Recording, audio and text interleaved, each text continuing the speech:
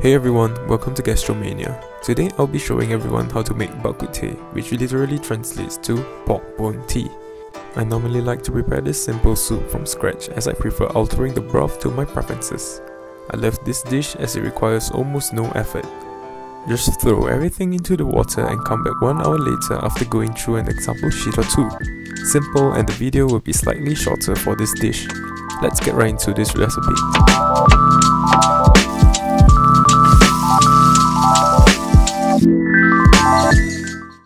To make a good bowl of Bak Kut Teh, you will need the right cut of pork ribs. The general cut of pork ribs will be the prime rib, or the longer pork ribs. I will be using about 700 grams of pork ribs for 4 people's portion, as we are only having soup with rice for tonight. Based on your preference, you can get those that carry more meat or longer bones. For me, I will be choosing those with smaller bones and more meats. Blanch the meat to get rid of the gamey taste from the ribs. The ribs should not have too much blood remaining in the bones. Wash the ribs after blanching to rinse off the impurities that leave the ribs in the process. Next, let's look at the herbs we'll be adding into the soup. We have to know some basic properties of each herb so that you are able to adjust the taste of the soup to your own preference.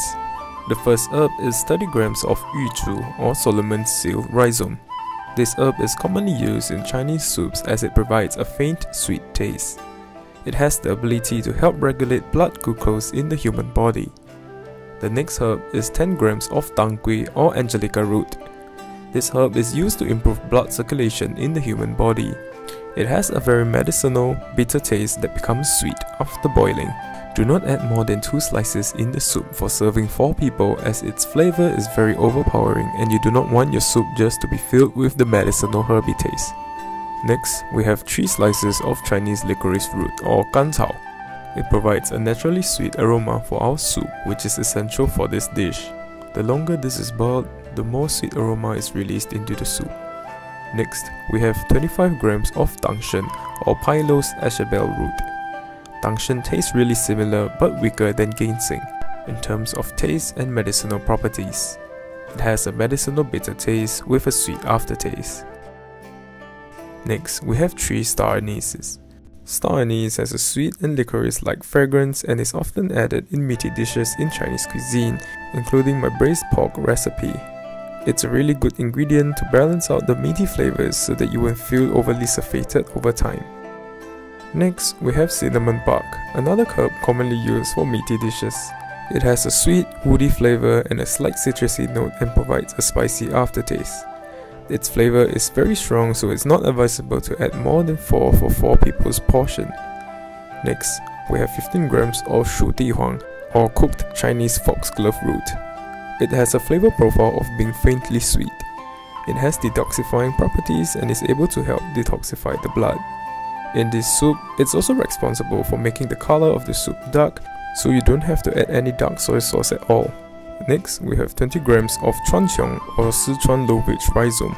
It has a spicy, bitter taste with a subtle sweet aftertaste, adding a special layer of flavor hidden within the soup. In traditional Chinese medicine, it is used for treating gynecological disorders. Let's cut up the bigger ingredients like Dangshen, Gancao and Shu Di Huang so that they can fit inside the cheesecloth more easily and release more of their flavors into the soup. We also have other ingredients that are not herbs but essential for our soup's flavor, which I will go through as I'm adding them while cooking, since there will not be too much of cooking for a soup. Tighten the cheesecloth and tie it up if your cheesecloth is large like mine, and we're off to the stoves.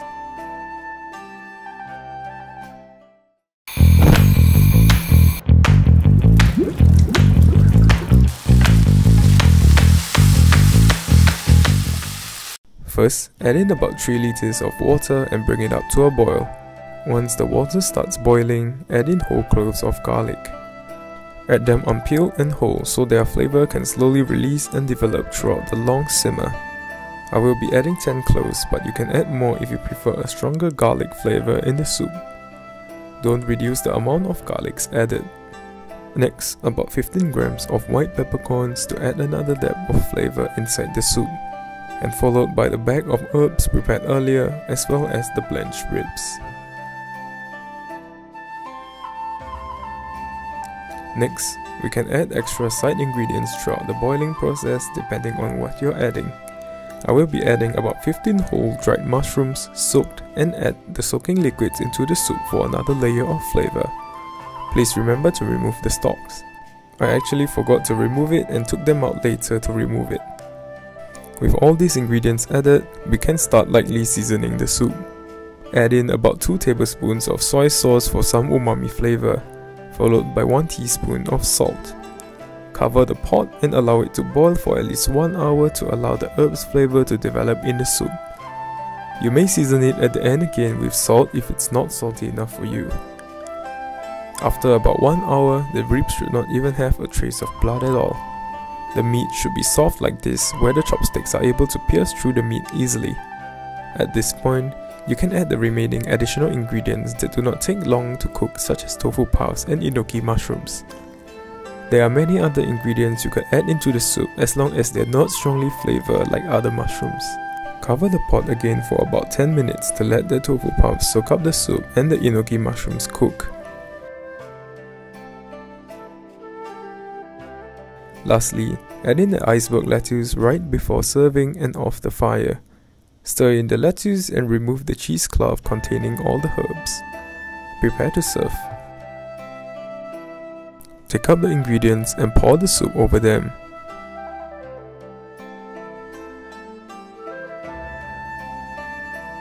Serve the soup with fluffy steamed rice, cut chilies in dark soy sauce, and Chinese tea if you're feeling traditional. A very nutritious and hearty soup meal for dinner. Time to dig in! We have come to the end of today's video.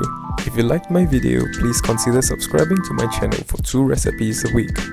Let me know if you have any recipes you would like to see demonstrated in the coming weeks. And with that, I'll catch you later.